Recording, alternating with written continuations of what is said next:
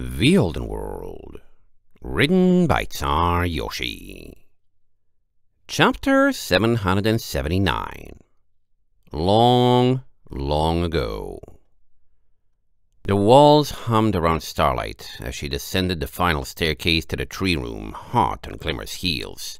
Her blind counterpart felt her way carefully down the curving steps, leaving Starlight a lot of time to think in her wake. "You don't want me here," Starlight said. "No, I don't," Glimmer replied. "But perhaps it was inevitable. Don't be scared, though."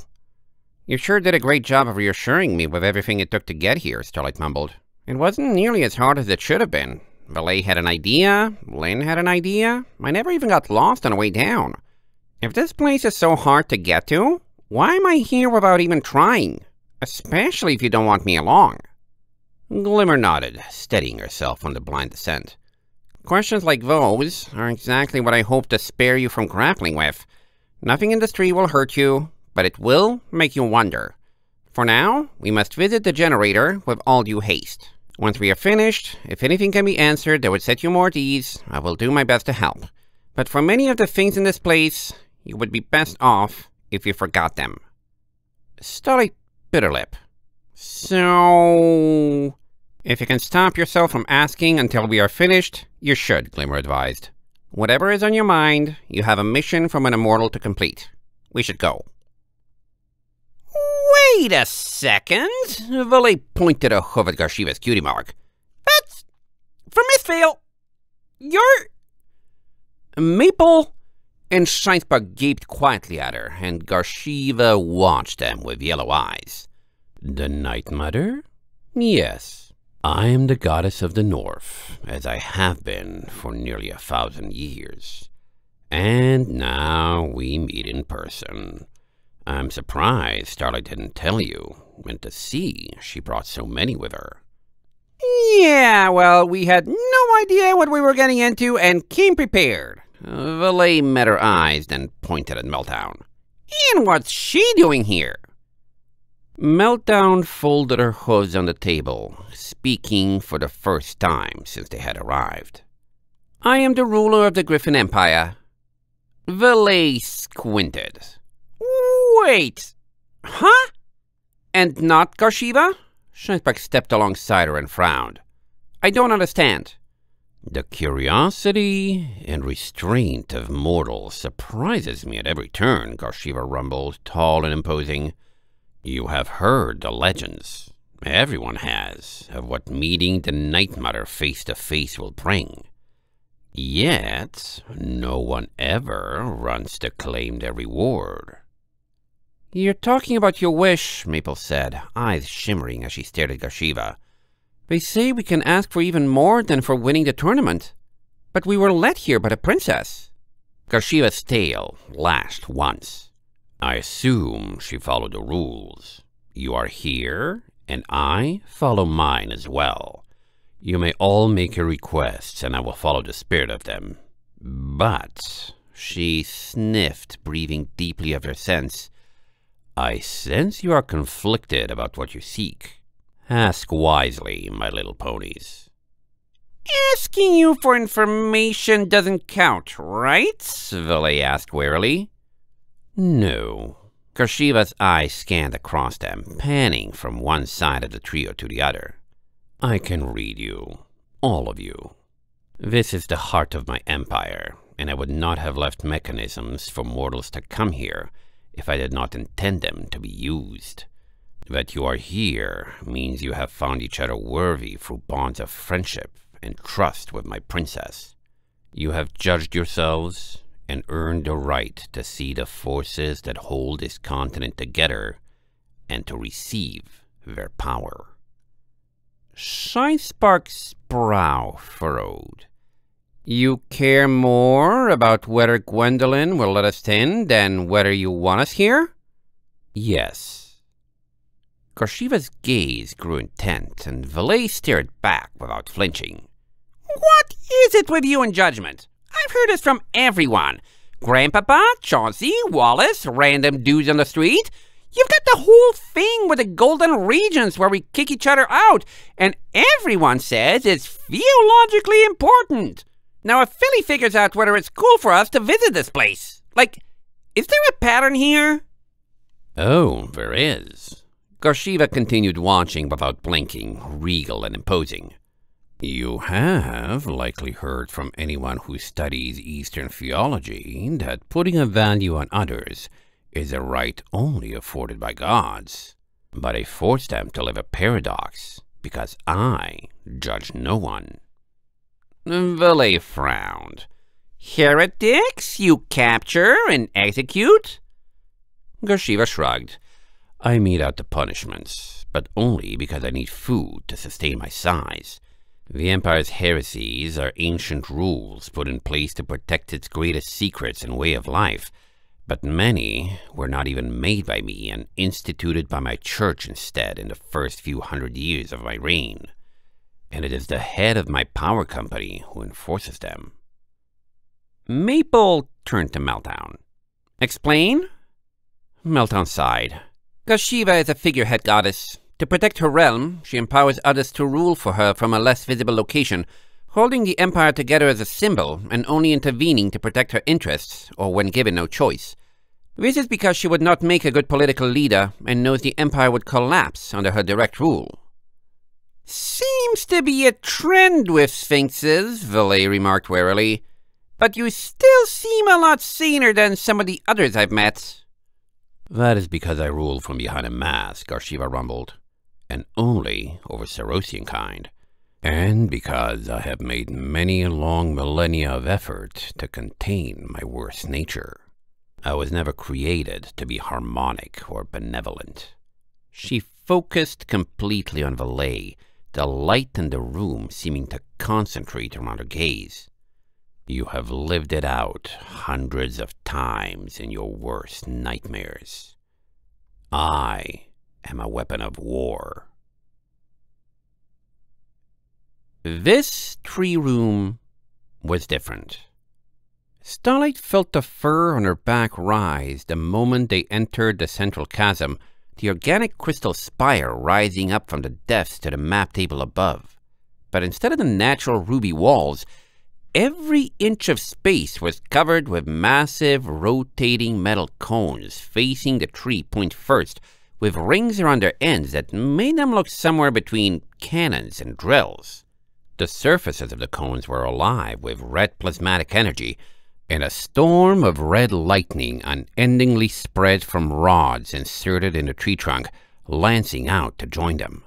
A wall of cases, meters, and metal supported them, surrounding the entire chamber, and Starlight's ears fell flat as she looked up into the chaos. It's quite a sight, isn't it? Glimmer asked. You recognize them from anywhere? Starlight mutely nodded. They looked identical to the device that made up Aegis the Metal Dragon's tail, as if one had been removed and installed there instead. And not only that, she had seen one even earlier in the nightmare in the sea cave and the metal monstrosity fake Yenevan had attacked her with. What are they? They are harmony extractors, Glimmer said. Much like the ones your friends from Einrich constructed that now power your airship.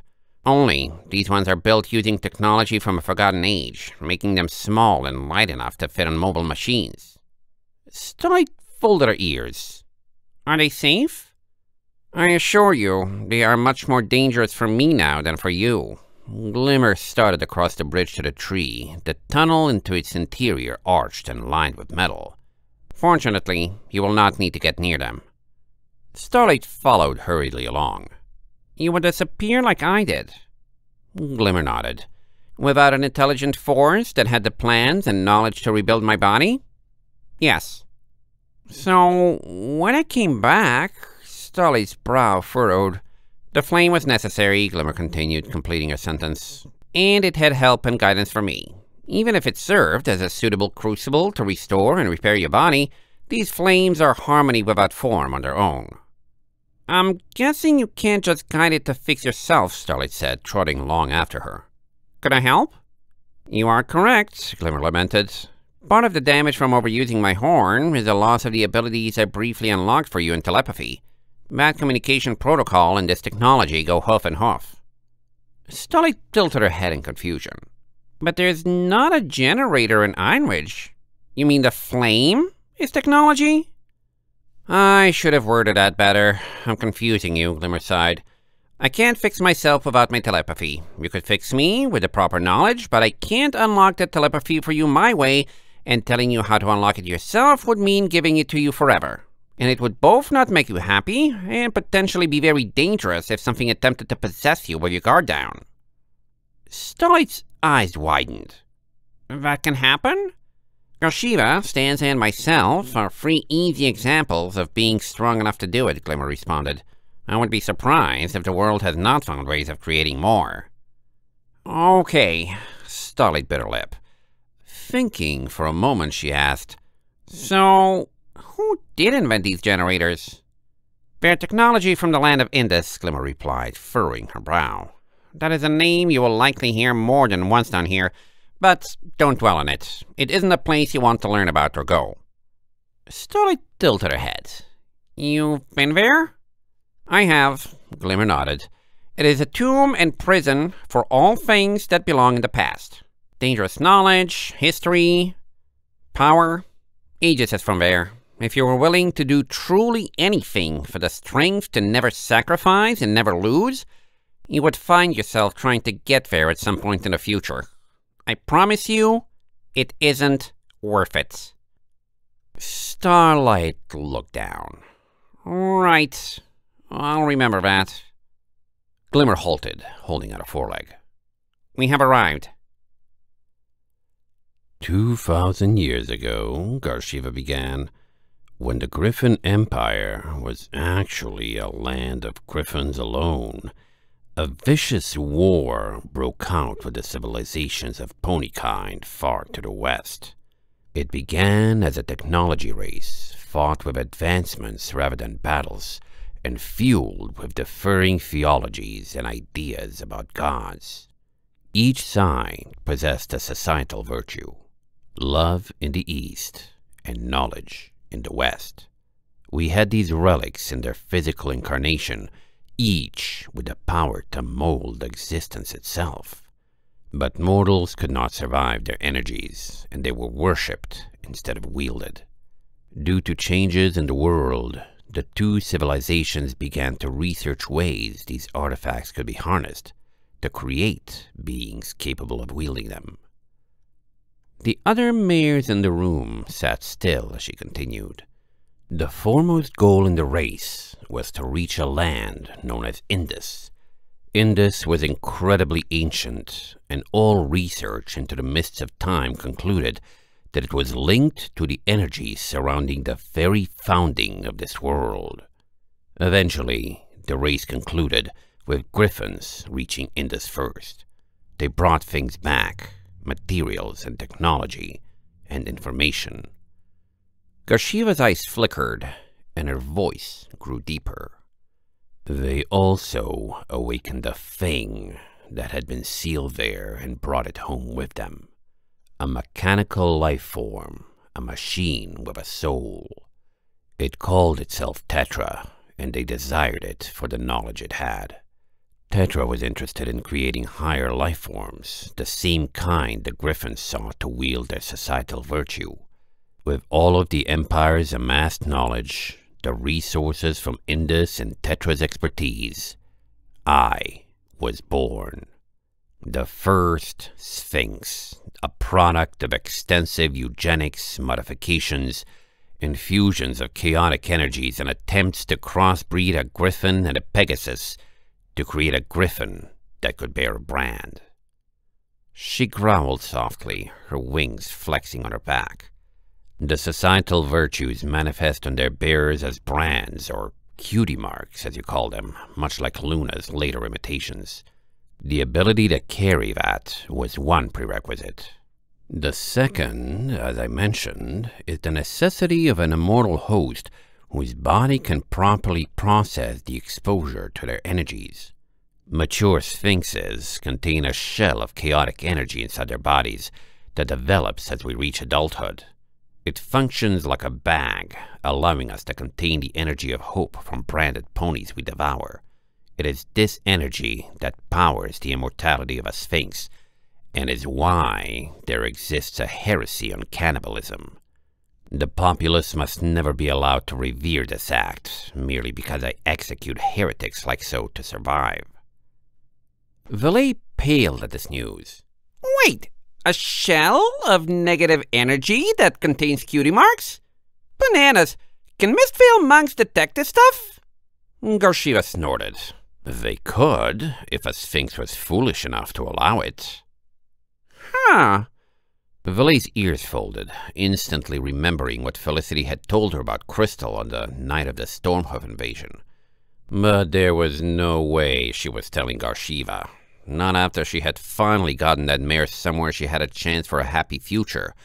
And looking at the expressions on her friends' faces, she had never told them about that conversation. Weird. Feels like that should be more widely known. It is not the kind of information that spreads, Garshiva replied with a rumble. Now, if you don't mind, this is what I am. A life form based on chaos magic.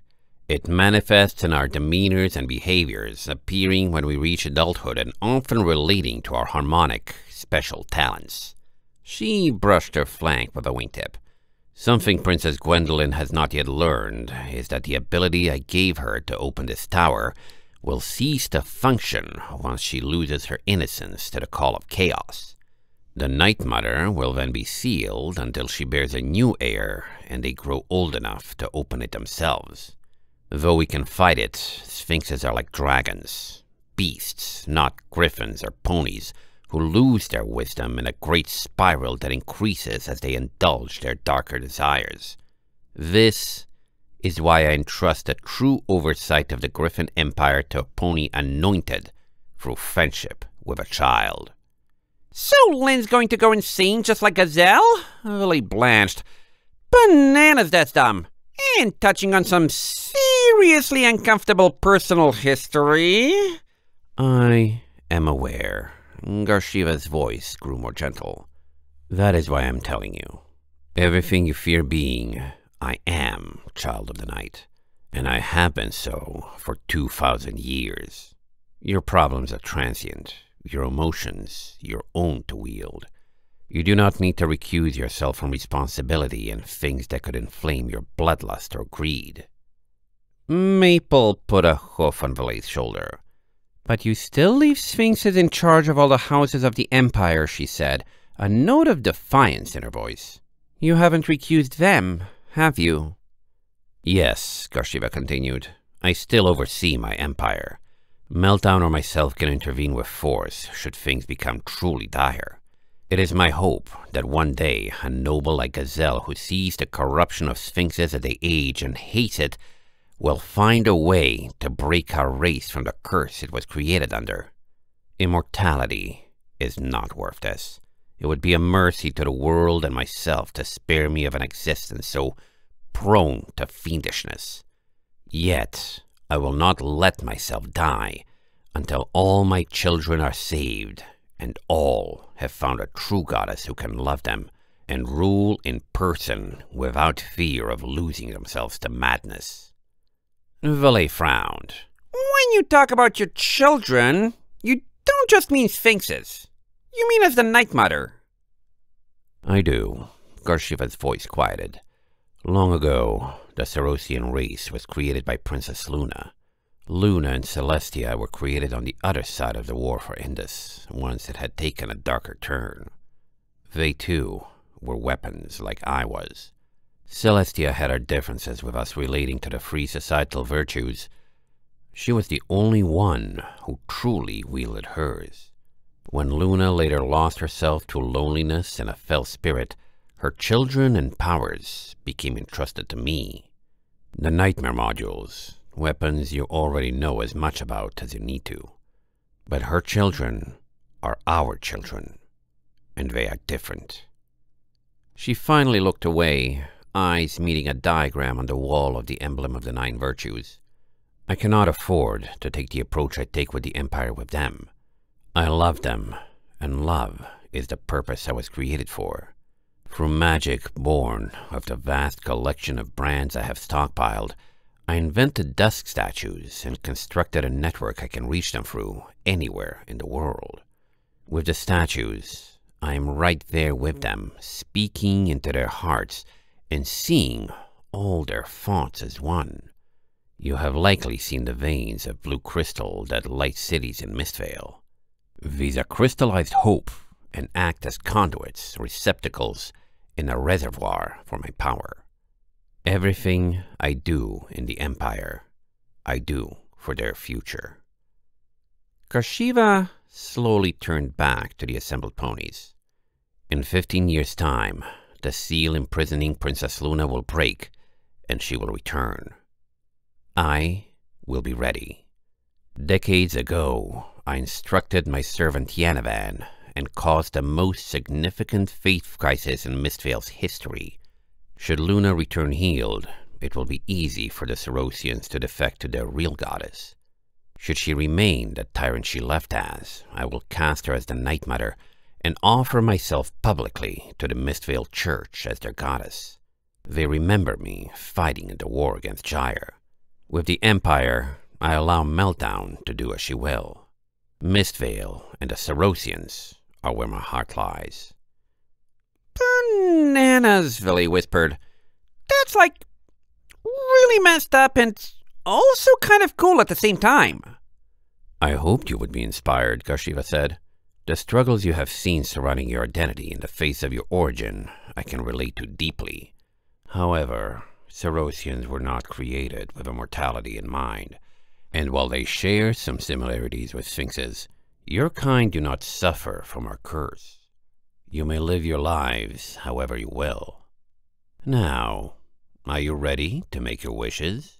For the power of my artifice, I can do things you may not even imagine possible. Ask for anything. Shinespark folded her ears. One more thing I'm curious about first. What happened to Tetra? Tetra? Garshiva's nose wrinkled.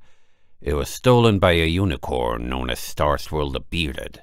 Or perhaps it joined with him and escaped, and was likely involved in the creation of the equestrian alicorns, though I know not where it is today. Right. Wishes. Shinespark took a breath. I wish for a way to create trade between Ironridge and Equestria. You said your generator somehow controls the spell that makes the mountains uncrossable. Garshiva shook her head. The Olden Fold is an equestrian defense. It is them keeping you out, not me. Changing the foreign policy of a sovereign goddess is a monumental task, even for my influence. If I grant this, the results will likely not be able to help you in the way you desire. But if passage to Equestria for yourself is all you desire, I have one more writ of harmonic sanction here, separate from the one stored in my castle for diplomatic emergencies and tournament rewards. Shinespark bit her lip. Let me think about it. Maple cleared her throat, stepping forward. We each get a wish, right? You do, as does Starlight once she returns. Garshiva nodded solemnly. Okay. Maple took a deep breath. I wish for a new home. Somewhere all of us can settle in peace, where we won't have to fear mad ambassadors or corrupt lords or ponies who hate bad ponies. Where we won't be invaded and can live happily and at peace. Garshiva narrowed her eyes, rumbling in thought. Do you plan on ever reaching Equestria? Everyone looked at each other. That's the dream, Volley said. We've got one writ of harmonic sanction. Yakistan has promised us another, so we're going to go pick that up once we're done here. And you just said you have a third? It sounds possible enough to work towards. Worst case, Shinespark added, they're apparently more common inside Equestria. Some of us could go through first and look for more to bring back for the rest. And for some of us, it's a stronger dream than others. I see. Garshiva snapped her claws, and a scroll of paper appeared held between them. Then I grant you this. Maple tilted her head, taking the scroll curiously. What is it? A land title deed, Garshiva explained. One I obtained at great trouble long ago, but have little use for. It covers an area in northeastern Equestria, a mountainous desert where few see value in the land. But far beneath it is another tree of harmony like this one, the only one in the world that is freely accessible and not near civilization or built over. With this deed, the land and the tree are legally yours. It would require effort, but with the technology you possess, you could gain access to a power source like mine. You could fuel your ship forever, generate energy for a town. With research, you could learn to use the powers of harmony to control the weather and climate, transforming the desert into a paradise. You will have to build your home, but this land could make an ideal foundation. Does this suffice to grant your wish? Maple stared at the paper reverently. That sounds... Building our own home, Valet murmured. Bananas! Setting stuff up from scratch does sound like a lot of work, but if we had this ship and a tree of harmony... Sparky? Think it's worth trying to get passes for everyone and make some friends at Equestria and make this happen? Scheinsbach nodded firmly. If that's the case, I wish for your second border pass. This will take us years, but we're all young. If we built enough of a new home in Equestria, we could use this ship and some of us as a crew to fly goods between there and Ironridge. We'll use the Tree of Harmony in Ironridge to learn to build a proper power reactor. Garshiva snapped her claws again, a second scroll appearing and floating to Scheinsbach. This one, a writ of harmonic sanction. Granted, and you would be wise to experiment. The technology in this reactor uses designs from Indus, which are now guarded by Princess Celestia. The Equestrian monarchy have been far more liberal with the secrets of that place than the Empire, but you will likely not be able to get your hooves on the plans or the equipment to manufacture them yourself. That's fine, Scheinsbach assured. Ehrenbei's Harmony Extractor works well enough. If 3% of your generator's output can power the entire continent, it won't matter if ours is less efficient. So, we're really doing this. We're spending our wishes on this, and we might get it. Maple finally took the paper Garshiva was offering, unfurling and reading it before stowing it in her cutie mark. We have a dream we can really work towards. What will we call it? Scheinsbach asked. All big plans need a name. Our town? Maple tilted her head. Yes, our town. Because we'd be making it for us. As the others debated, Garshiva's eyes turned to Valet. And what about you? I want my sister put back together, Valet said without hesitation. I have her body, I have her cutie mark and moonglass. I want it done. And her memories? Garshiva raised an eyebrow. Bananas! It would be neat if she could remember everything. Valet shook her head. But I just want her to be able to walk around and feel stuff again. I've neglected her far too many times on this stupid trip since I first brought her back, and now that I have a real chance to fix this, it needs to end here. Can you do it? I can transfer her soul, Garshiva said. By eating the moonglass her brand resides within, I can gain control of it. With sufficient power, the Dusk Statue Network can act as a conduit for brands. As long as her body has not been stripped of its ability to connect to the network, I can reassemble her wherever she may be. But you will need to bring her soul to me. As for her memories, those are stored in the unique bond that forms between a mind and a body. The equipment I would need to extract those from a machine is unstable thanks to the generator. Whether and how soon I can do that will depend on the success of Starlight in fixing it. Maple's ears folded. What happened to it in the first place? The most we've heard is something about Chauncey's power reactor, but something this advanced and old can't have been damaged by that alone. Meltdown cleared her throat, cutting in at last. That was the final straw, but it wasn't the catalyst. Indus technology has lifespans too long to accurately measure. Many thousands of years. The reason our generator was vulnerable was because for the last 40 years, it's been doing double duty. The Olden World was initially designed to be powered by 2 reactors, and after the war in Yakyakistan, the one in their Tree of Harmony went offline. Wow, I guess that would do it. Valet scratched her head. Bananas, and it held up fine for 40 years? This thing's tough. Scheisbeck nodded in appreciation. That's some quality engineering. Exactly, Garshiva agreed. That is why, if the emergency power boost is overridden, even a small drop below maximum capacity could allow the generator time to fix itself. And so, we wait to see what will be accomplished. The interior of the Tree of Harmony held a familiar crystal brazier, but the flame inside it danced and sparked like the Iron Ridge one when Starlight had seen it melting moonglass. She approached cautiously, noting the apparatuses around it. Several control consoles lined the walls, and there was a metal platform where it looked like an administrator could stand. "Where do I go?" she asked. "Up there?" "Into the flame," Glimmer requested. "But first, wait. You need to know what to do."